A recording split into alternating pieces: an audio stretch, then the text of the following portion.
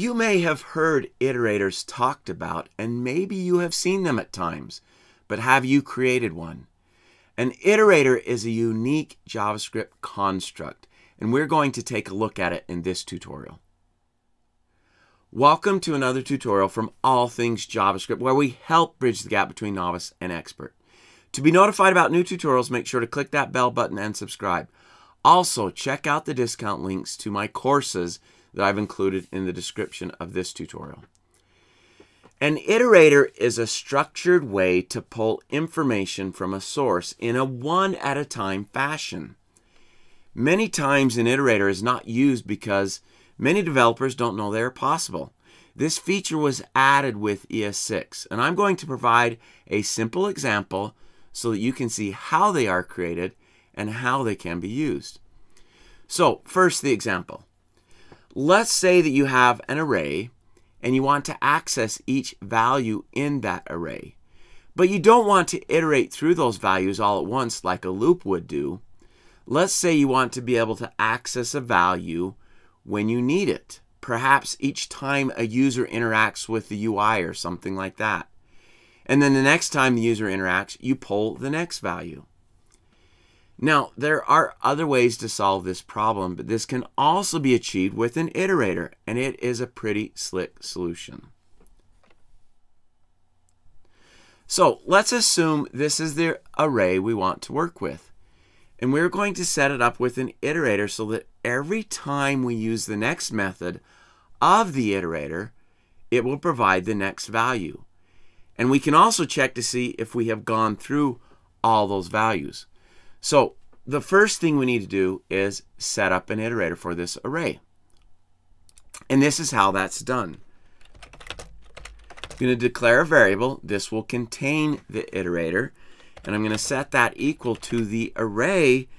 And then in square brackets, we use a symbol to define the iterator. Symbol is a new primitive as of ES6. And this is how we enter it.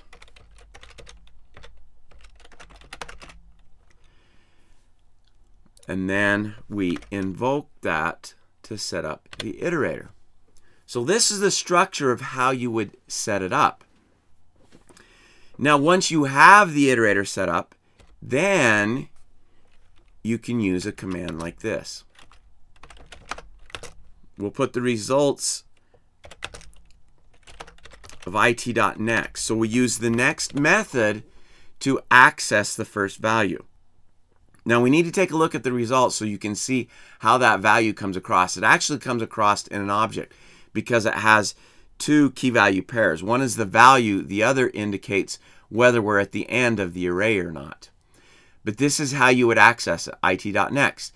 Then when you want the next value, you would do it.next again. So let's save this at this point, and then I'll continue in the console. We're going to take a look at what we have in the console in result and how we would continue to access it. But take note, this is how we set up the iterator. Once it is set up, then we use the next method to access each value in a one-at-a-time fashion. All right, let's save that. I'm going to refresh and open up the console here. Now, let's first take a look at the result. And as I mentioned, this comes across in an object. So we see two key value pairs there. We have a value, and it's equal to 100, which is the first item from the array, and then we have a done, and it's equal to false, indicating that we're not done with this yet. There are still values that are there. So if we want to extract the value, we would do something like this. And there's our value. If we want to check to see if it is finished yet, we would do something like that. And we can see that false is returned. It is not finished. So we can do it.next again. Something like this. We'll put the results in that result variable again. So now if we check results, here's our object with the value and the done property.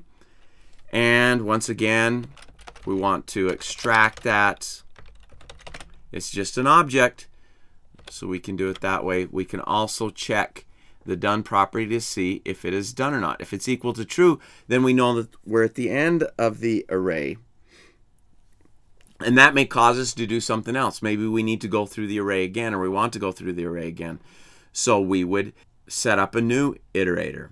Or maybe we simply indicate that whatever we were doing there is complete and finished. But this is how you would set up an iterator right here. And then this is how you would interact with it in a one-at-a-time fashion, each time using the next method to extract a value. Now, I showed an array, and we created an iterator for an array. But we can create iterators from other iterable types in JavaScript. For example, a string is an iterable, and we could set up an iterator for that, and it would extract each character for us. We could do that with a map or a set. Those collections are also iterables that we can create an iterator from. So those are some other types of data structures that we could do this with. Now, before we're done here, please hit the like button and subscribe. And remember, I've provided discount links to all my courses in the description section. If you would like to become a patron of this channel, I would appreciate the support. For a certain level of support, you can get access to the code files I use. You can also contribute by visiting my website. You can follow a link for both in the description. Click the bell button to be notified about new releases. I release a new tutorial each week, and thanks for watching.